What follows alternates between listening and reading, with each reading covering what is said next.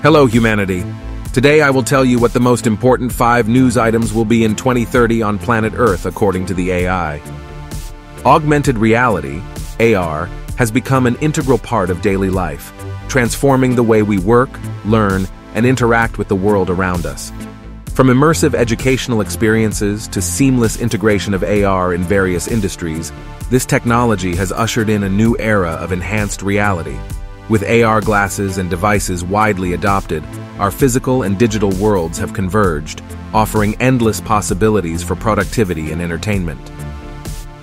Humanity has reached a historic milestone as the first permanent human settlement is established on Mars.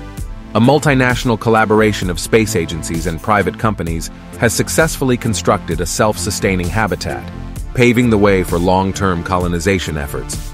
This achievement represents a giant leap in our quest for interplanetary habitation and opens new possibilities for exploration and scientific discoveries. Artificial intelligence has transformed the healthcare industry as personalized medicine takes center stage.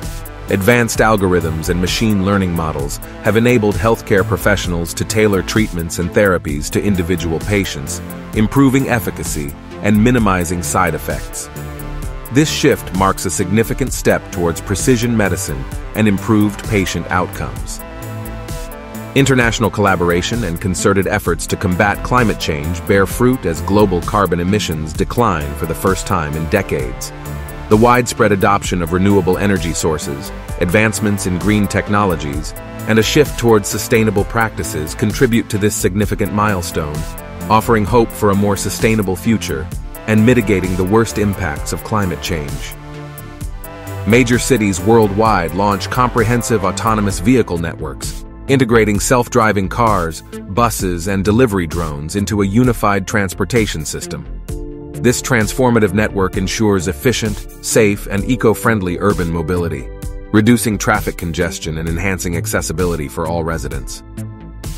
How realistic do you think such news is? And is it really possible? Write your answers in the comments, and don't forget the likes and subscriptions. See you in new episodes.